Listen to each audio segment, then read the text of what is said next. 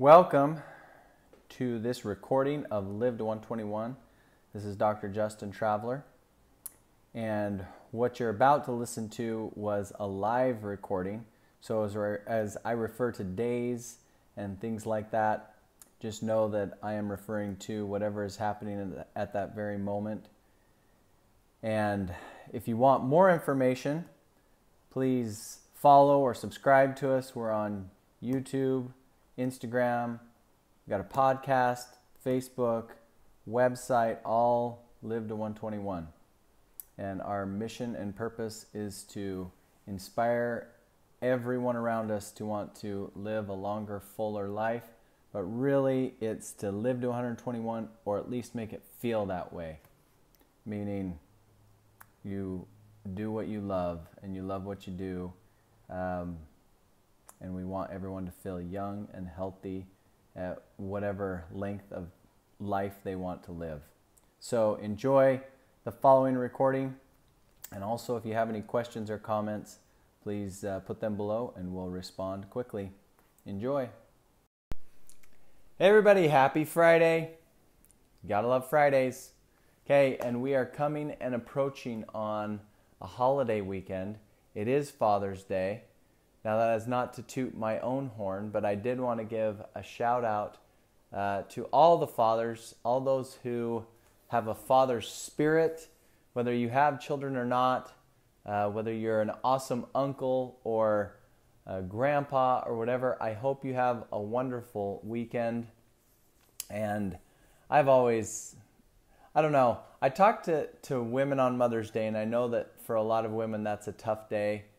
I don't hear the same thing about fathers. And fathers are just like, all right, you can spoil me all you want. And anyway, I definitely think that that's a male versus female thing. But I want to wish a happy Father's Day to everyone. And my message today is going to be kind of personal to my father figure, the father figures in my life. I have shared in the past, if you go back to the Memorial Day weekend, I talked a lot about my grandparents. And I have two wonderful grandfathers who are now passed on, but just I'm so thankful and I feel very blessed that I knew both of my grandpas really well and got to spend some real quality time with them, so I appreciate that. I also want to give an amazing shout out. Now, I don't even think he has a Facebook account, so my mother-in-law is going to have to pass this on.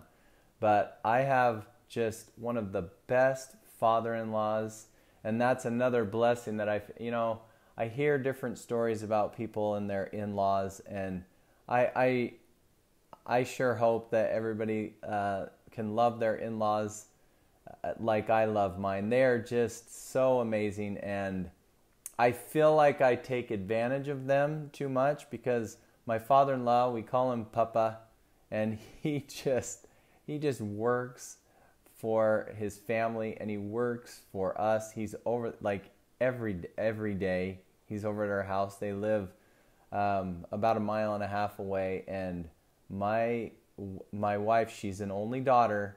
And man, she puts him to work, but he just seems to love it. And so I just can't say enough about how appreciative I am of him to have a great father-in-law who I can talk to. He doesn't do a lot of talking, but the talking he does is quality talking, and he just loves and supports his family, and that very much includes us and all of his kids and all of his grandkids. So that's great. And last of all, I have to give a shout out to my dad, who I will attach this message. I just hope he has a great weekend, and that I always try to give my appreciation to him. I have a few stories, so there's some stories that I hope fathers can take, because number one, I am so grateful that my dad taught me work ethic. And I don't know why, but every time I think of my dad, it shoots me to, and you know what? He's more emotional than me. So if he hears, anyway, I'm going to try really hard. I try really hard every time not to get emotional, but he cries even worse than me, and my mom's even worse than me. So I always say I had no hope when it comes to the crying gene. Both of my parents are criers. So anyway, but the work ethic, I probably didn't learn the lesson quite as well as he. He's a much harder worker than me. He grew up on a farm. I grew up working in farms like around me, but there's a big difference when it's your own. And he had to, get up and milk cows and do all that. And I got to mostly move pipe and haul hay and stuff. But I just hear the horror stories about milking cows. That was a tough one. But I just remember very vividly, we had a wood-burning stove until I was 17 and we moved. And that wood-burning stove required a lot of wood. And one of my I just loved when I got to go out with my dad. And many times it was just he and I, because I was the oldest son, and the girls didn't enjoy going, and my younger brother was a little too young for most of this, but we would go out, and I just remember thinking how tough he was. We would go cut wood and cut down the fallen trees. We'd go out and clear fallen trees so that we could collect that wood, and then it was my job to kind of gather up all the wood, and then I got to chop it, and I can take myself back to that time. We had like the trailer and or his truck, and anyway, I just love that, and I remember every time I think that I've got to work hard, I go back and I think of that, and I think of hauling wood and chopping wood with him, and just the time that I got to spend. The other thing is, I always think of a great story. So my dad was like a lot of dads, I think, and like me in a lot of ways, where we're not always there at home because we're here at work.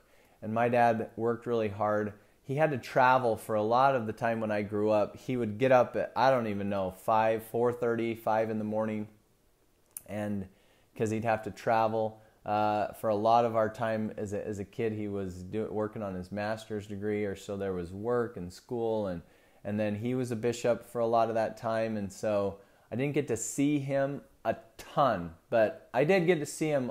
I shouldn't say I got to see my dad a lot, but he just always made sure that that there was a presence there.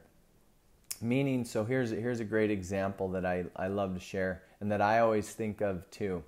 So my dad would wake up, and even though he had to be gone long before we were ever awake, even for school, he was long awake.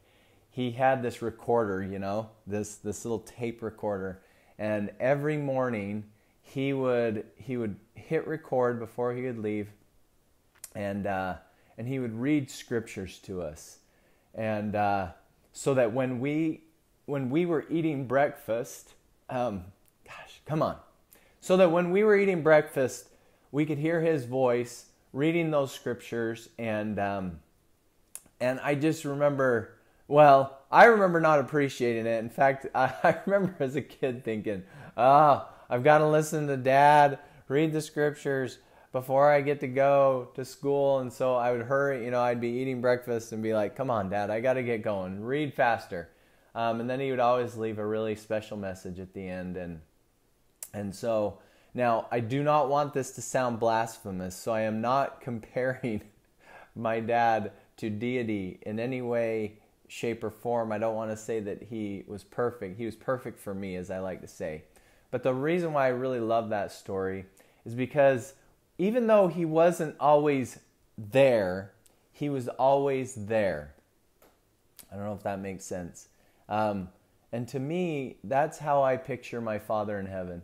I don't get to see him, but I have his words. I feel like he's always here, and that was the sense that I got from my earthly father, was that same sense that I'm so grateful because he instilled that love of God in me, because because he was always present in my life, even when he wasn't physically there. I hope that all makes sense. But I know that I'm fortunate and blessed, because there's a lot of people who may not have that relationship with their dad or father-in-law. I mean, I'm not bragging here. I've just been very blessed that, I guess I am bragging. I had a wonderful father who taught me amazing lessons. I've got a great father-in-law. I've got great grandparents who taught me, and I knew them well, and I just can't give enough appreciation. So on this Father's Day, Papa, have a great one. Dad, have a great one. I love you all. And for my grandpas that have passed on, I hope that they have this message as well. So go and give love to your fathers, to your father figures, and even those who may not think that they're super perfect. I hope that you can forgive them and realize that I think most dads are just trying their very best. I know I am, and I love my family and kids, and it's like everything that I do, I'm thinking of my family, just wanting them to be the best, and I know that's what they did for me. So I didn't hold it all the way together, but that's the message for today. Okay, have a great weekend, everybody. Talk to you on Monday.